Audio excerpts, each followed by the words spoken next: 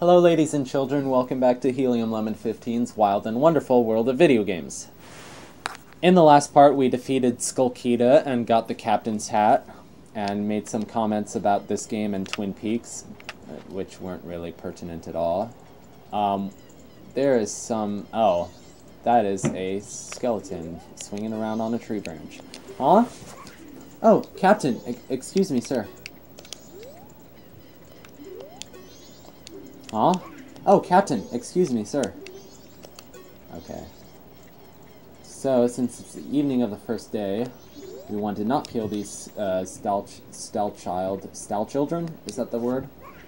Ah, Captain, sir! Excuse me, sir. Everyone give the Captain your attention.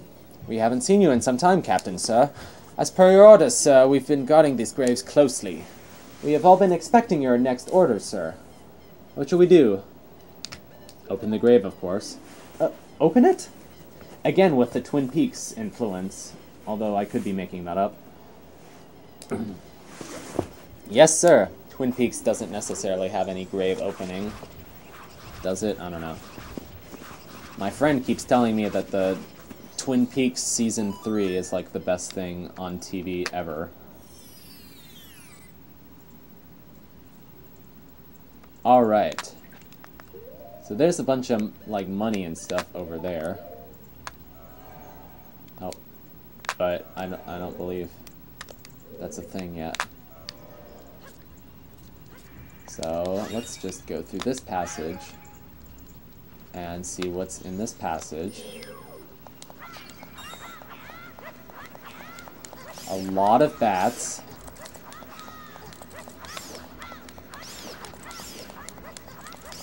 I always wondered what that sound that the bats make, that, like, clicking sound is supposed to be. Is that supposed to be the bat is, like, biting you, or is that just, like, its wings flipping around? There's one. Can I hit that one? Oh yeah, my dad and I watch Svengoolie sometimes. Actually, nowadays we don't even care about it that much anymore. Not to say that Svengoolie isn't funny, we just kind of find the show a little bit cheesy, but by now, and we don't really care about most of the movies that are on there. Because he's just kind of a host that does old horror movies. But the movie that was on last night, because it's on Saturday nights, was Billy the Kid versus Dracula. And I thought that was the most contrived movie plot movie that I've ever heard of. It was funny, I was watching the Disney Aladdin movie in theaters recently because it just came out and my parents and I wanted to see it. And that was a waste of magic right there.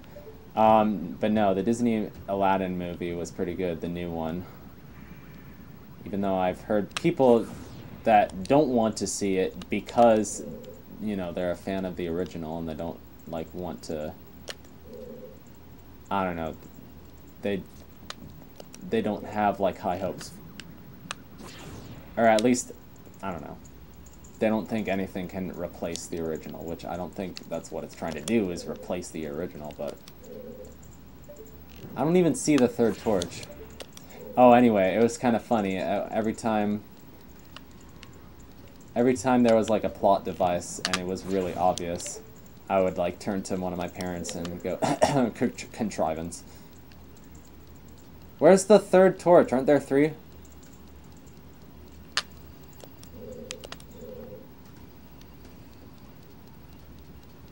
One, two...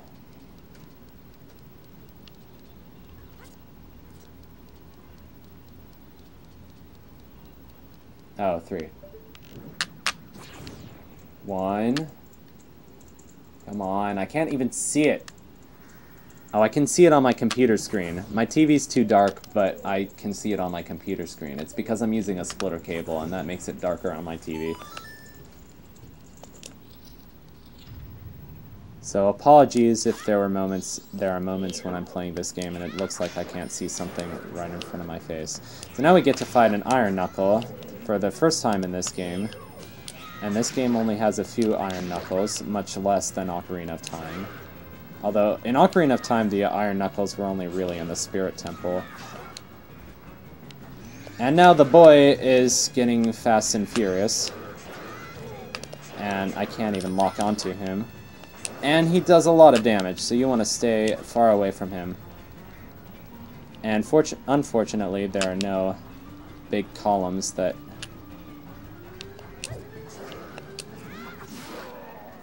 give you hearts. But fortunately, I didn't die, so that went well. And what is this? There's a big curtain, just in a tomb. There's a curtain. What is this? A high school play? Okay, if that isn't Twin Peaks, I don't know what is. Are you the one who freed my soul? It's Luigi. No, seriously, that looks like something out of Luigi's Mansion. I serve the Ikana royal family. I am the composer called Flat. As a composer, I think that's a little bit cheesy, but whatever. That's just because I'm a composer. The songs connected to the royal family that remain here were all composed by my brother and I. Oh, Sharp, my dear brother. Like, really, Flat and Sharp? Oh, well, it's a Nintendo game. I can't complain. At least they're not Rimsky and Korsakov or something like that. He sold his soul to the devil and was the one who locked me in here. So what, is he Charlie... The devil went down to Georgia? Who wrote that song? Or, not who wrote it, but who's like the fiddle player that made it famous? You who do not fear the dead, learn well the song that is inscribed behind me. I think it's Charlie Daniels or something, but I have to look that up. The devil went down to Georgia, gonna find a soul to something. I don't know. And if you ever meet my brother, I'd like you to inform him, the 1,000 years of raindrops summoned by my song are my tears. The thunder that strikes the earth is my anger. And Strike the Earth is the name of a song in Shovel Knight, but this game came out by Shovel Knight, before Shovel Knight, by 14 years. So, oh well. By 13 years. No, 14 years. Yeah. And I don't know why I'm talking about Shovel Knight, but it's probably because it's a good game. It is a good game. I just started playing the Plague of Shadows campaign for the first time this week. In fact, this Monday was Memorial Day, so that's when I was playing it. And this song should be familiar to anyone who's played Ocarina of Time, or gotten far enough at least. Maybe you've just played the beginning of Ocarina of Time. But, it's the Song of Storms, and it does have some use in this game. But it's kind of strange. And it causes rain. It's required for the plot or whatever of this game, which is different from Ocarina of Time a little bit, because in that game it's never exactly required. Although, I don't know, it's not required for a dungeon, I don't think. Some things are, like, required for a dungeon in Ocarina of Time when they really shouldn't be. Like, Din's Fire being required for a dungeon, that seems kind of odd to me. That seems kind of like an unfair game choice. So, let's advance to the second night.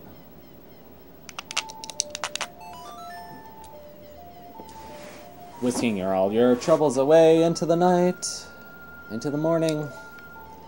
I mean, who doesn't feel better in the morning? Who doesn't worry their brains out at night and then feel better in the morning? Or not necessarily feel better, but just feel like less worried. Just feels like, you know, oh, it's the morning, I don't really feel anything, so I'm just gonna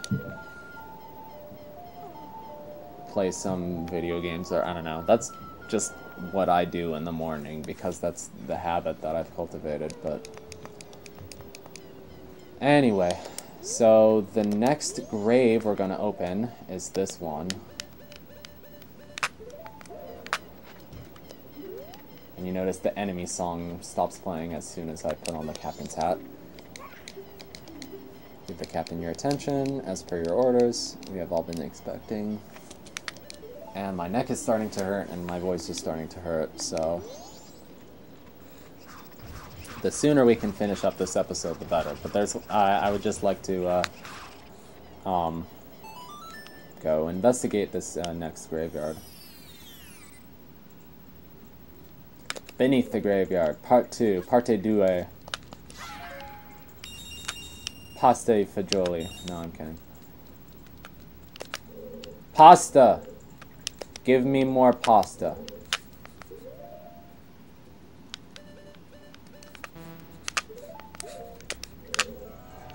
Okay. You're sneaky.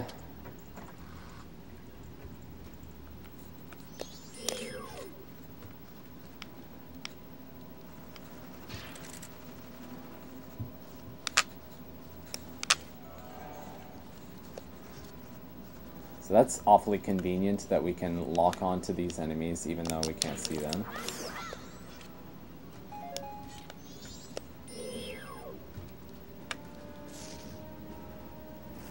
And I bet you'd be able to tell what they are just from the sounds.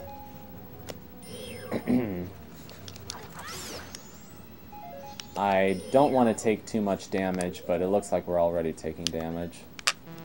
Because I want to save my damage for the Iron Knuckle fight. Oh, come on. In Ocarina of Time, you can kill those things using the hook shot. And kill that guy using the arrow. Kill this guy using bow and arrow. And this isn't Breath of the Wild, so I don't have to worry about my bow and arrow breaking, which is kind of nice. Breath of the Wild, you always have to worry about your weapons breaking. I mean, like, come on, man. No, I realize that's the point. That's what they were going for. And anyone who knows Zelda knows that if a wall makes a funny sound like that, that means it's bombable. So, let's get that taken. No, that's kind of creepy.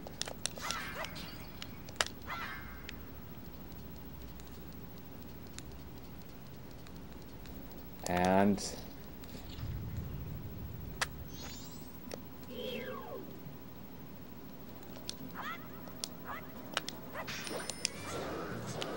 I was like, why is it playing the normal enemies song? Should be playing the mini-boss theme. Or nothing. And now your boy's angry.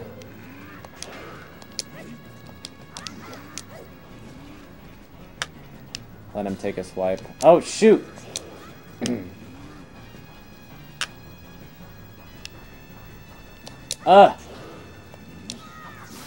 Okay. I was just close enough to get that last hit on him.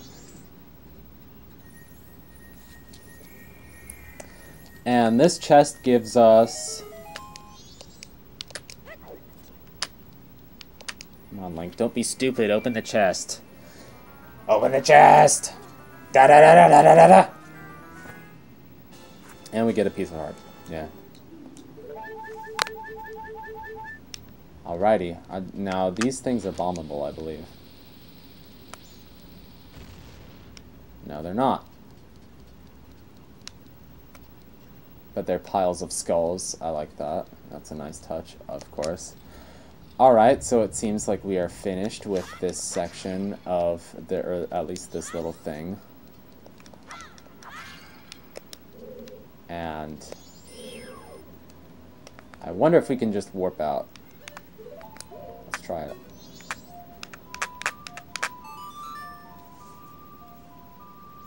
That song has no effect here. Oh, no. No, we can just... Okay. I guess that makes sense because it's not a regular dungeon, but I was still expecting... Oh, that song has no effect here. Alright. Thank you so much for watching this episode of Majora's Mask. If you did indeed watch this video to the end, that means a lot to me. I hope you're enjoying this playthrough of The Legend of Zelda Majora's Mask, even though I'm terrible at this game.